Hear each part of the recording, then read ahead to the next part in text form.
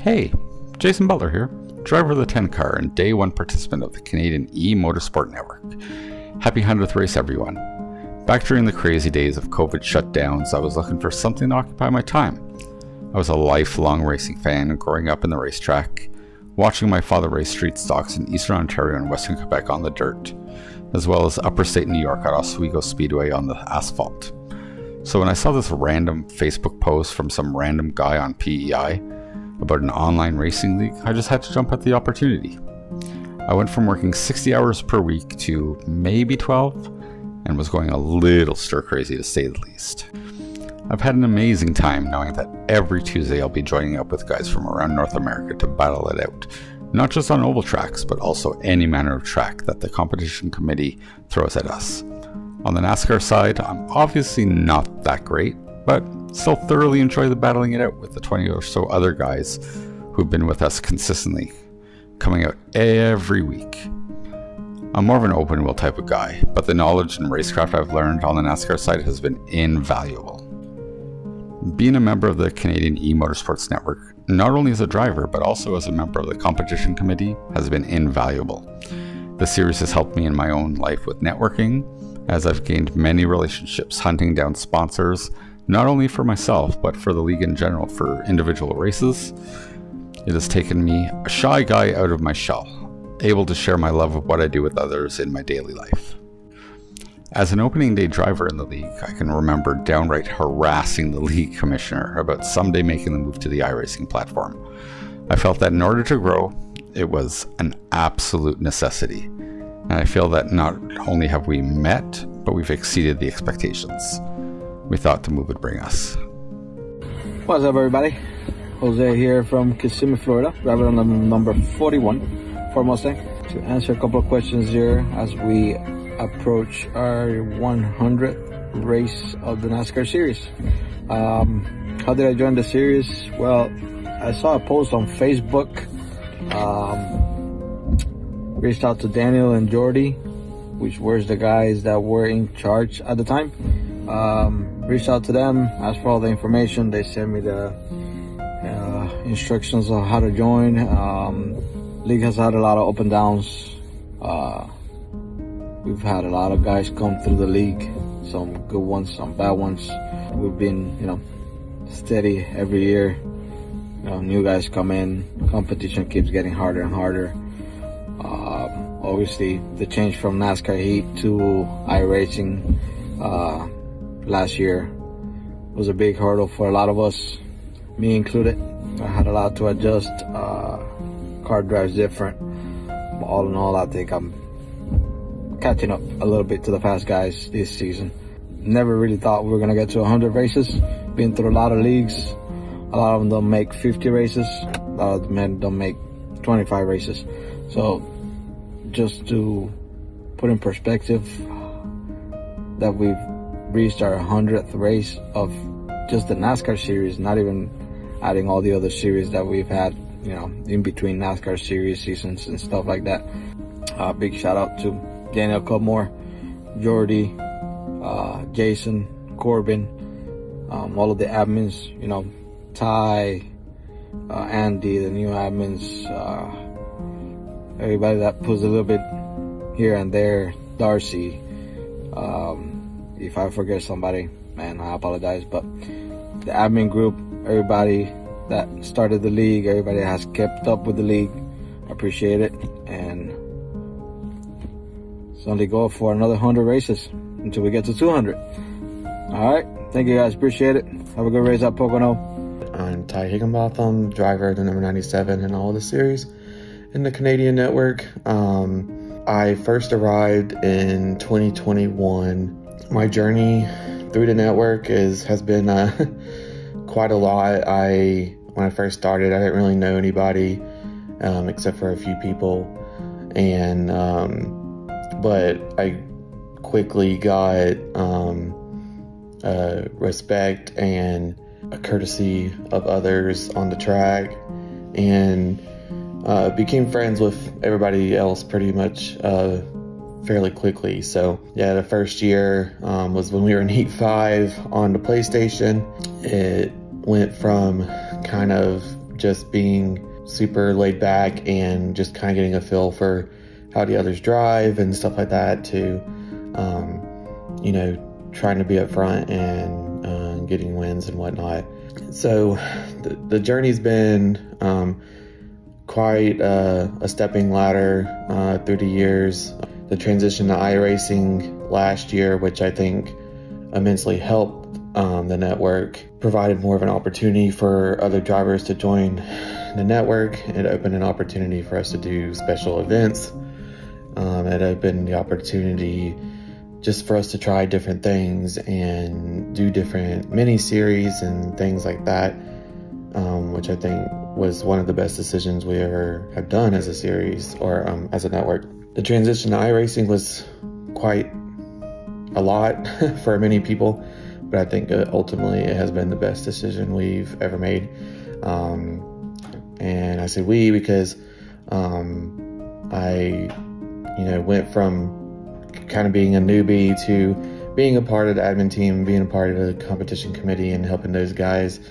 And I have the utmost respect for all of those guys and everybody in the series, the NASCAR series, people who race in our DART series, just everybody. So off the track, it's led to, I think, pretty much lifelong friendships. You know, I go to races, like live NASCAR races with some of the guys, and I also, you know, pretty much chat with most of the people every day, if not every other day. And I think it's led to, you know, good friendships that we don't just talk, you know, racing stuff. We also talk about, you know, personal lives, what's going on in our personal lives and stuff like that. Our accomplishments when we're down. Just, it's led to really good connections. So I'm really thankful for the network and what it's, you know, what it is at now, and what the future holds for the network. But yeah, where it's at now is pretty exciting, and I'm glad it is at where it's at, and looking forward to the future.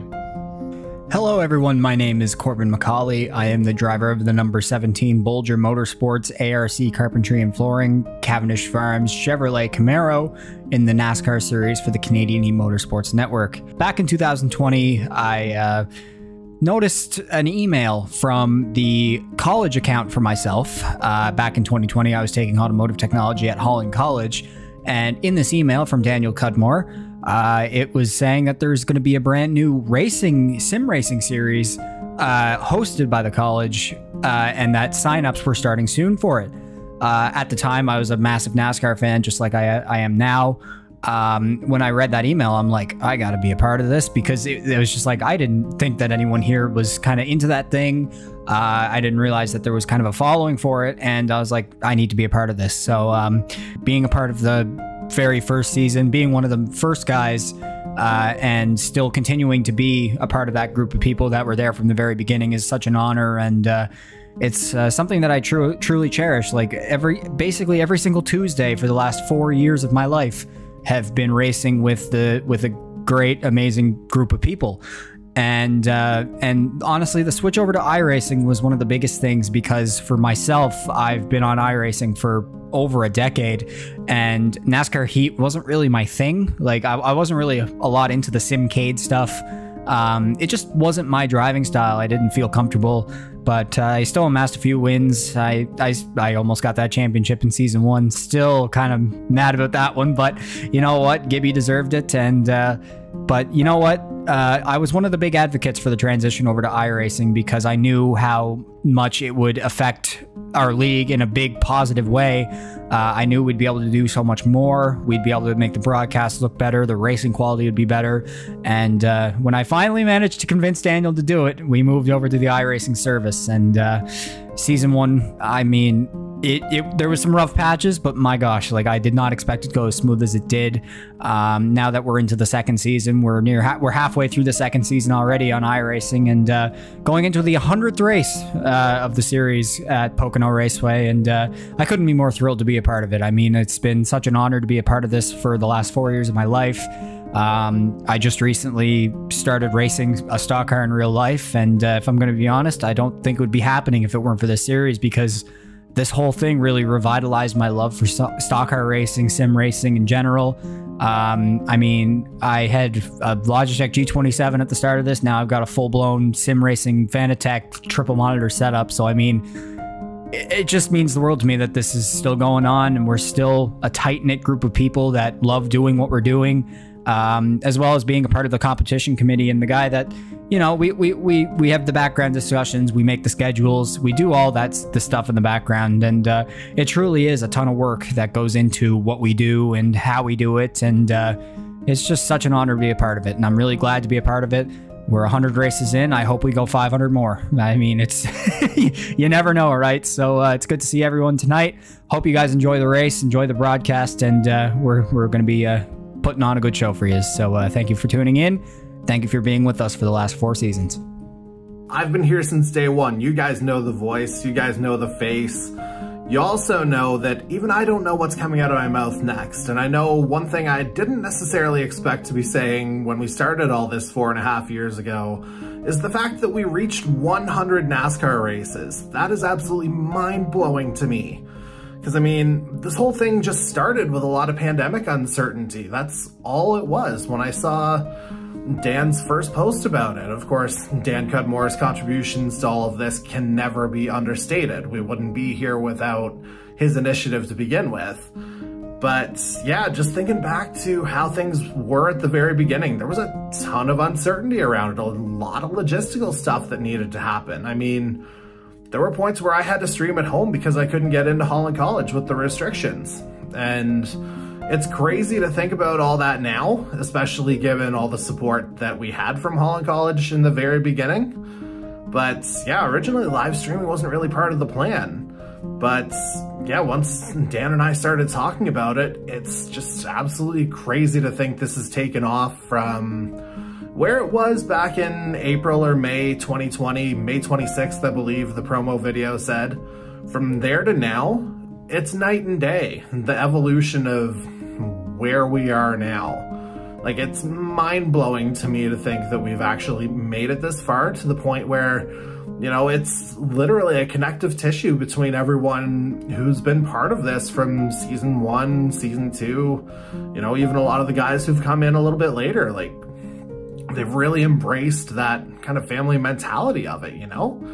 And it's been absolutely amazing that you see so many guys from different walks of life coming together in the name of fun, quite honestly. And the fact that it's lasted this long, absolutely amazing. And, you know, for me, it's been an honor being part of the conscience and I guess one of the voices of the venture itself, certainly one of the more recognizable faces behind it. But yeah, crazy to think we've made it this far, because obviously we have our 100 NASCAR races, but then you think of all the crossover into the F1 series, the IndyCar / Dart. I think I can say IndyCar now, so, well, beep it if I can't.